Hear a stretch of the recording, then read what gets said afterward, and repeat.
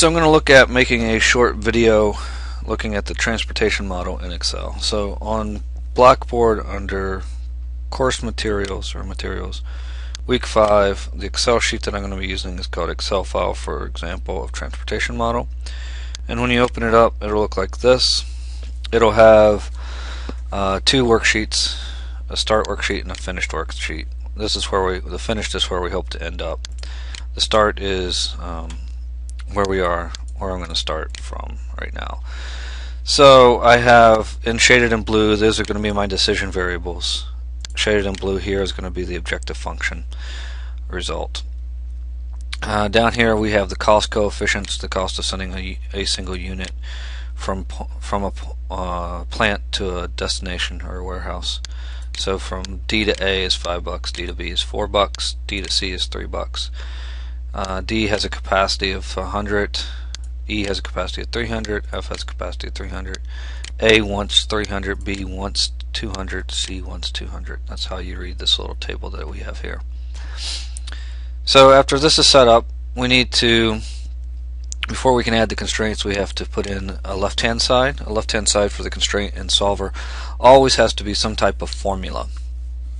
So for our formula, we're going to look at the capacity to make sure that we don't exceed capacity. I'm going to sum over each row.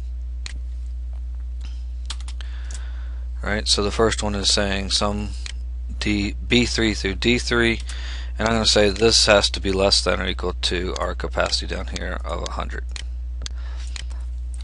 Then we have sum over row E, those 3 cells, and ditto for Fort Lauderdale, F. And again, that's going to be that Fort Lauderdale is going to be less than or equal to 300. Right. We need to do something similar for the demand. We want to make sure that we at least meet demand. We know we can do this because we have the capacity and demand are equal.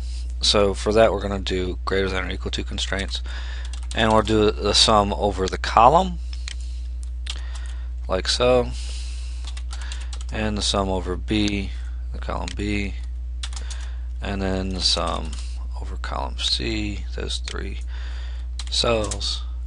And now we're ready to go into the Solver dialog box and set it up. So we go to Data, up at the top on the ribbon, to Solver. The objective function is F3 in the worksheet that I have. We're minimizing, so min is checked off there, by changing these cells in blue, which is B3 through D5. Subject to some constraints, I need to add constraints. So again, these right here, the sum of the rows are going to be less than or equal to what our actual capacity is, so less than or equal to the 100, 300, 300.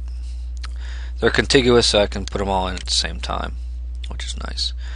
Click OK. I'm going to add again. Want to make sure that demand is met, so it's going to be the column summations this time. And because I want to make sure demand is met, it's going to be greater than or equal to, and it's going to be the 300, 200, 200. Click OK. Click OK. I'll make sure that unconstrained variables are not negative, and make sure I'm using simplex LP. And then click Solve. And then click Keep the solution solver values, and click OK. And we see that the optimal solution is $3,900. We're shipping 100 units from D to A. We're shipping, A also gets 200 units from F. Boston gets 200 units from Evansville. And then Cleveland gets 100 units from Evansville and 100 units from Fort Lauderdale. And that's how you would do it in Excel.